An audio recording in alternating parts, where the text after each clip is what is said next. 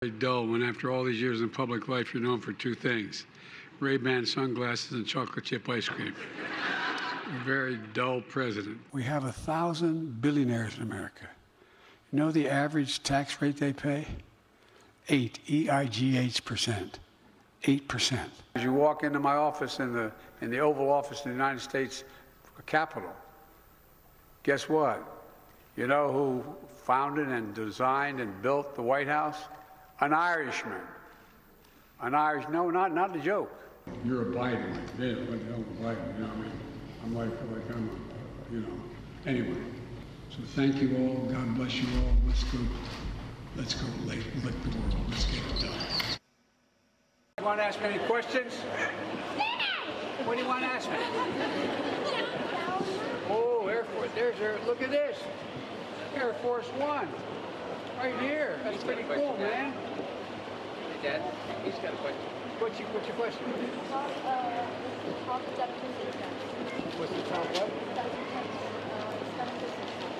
What's the top success? Well, making sure that we don't all have COVID. What are they talking about? To success. Like, what's the key to success? So what's the key to success? There was a guy named Jesse Helms from South Carolina, North Carolina. And he was a very conservative guy who was not very crazy about African Americans when he got here. We always had fights. Yep. Hunter to the rescue. When in doubt, kids love Jesse Helms stories. They always will. Fit for the job. And when you hear that, I wonder what you think. Watch me. Looking at your child, you know the needs of innocent very to live about what you'd think about. Looking at your child, you know the needs of innocent very to live. And not having the money to pay for it. Not a joke. Think about it. Think about what you'd think about. You're going to make that all cement. You're going to use that as basis to build on, because you need security, you need stability for what you have on top, and you're going to build up stories beyond. I mean, this is incredible.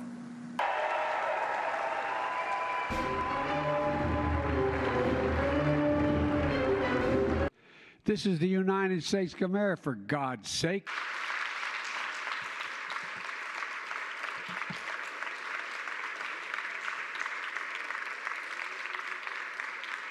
Mr. President, thank you. How would you say your mental focus is?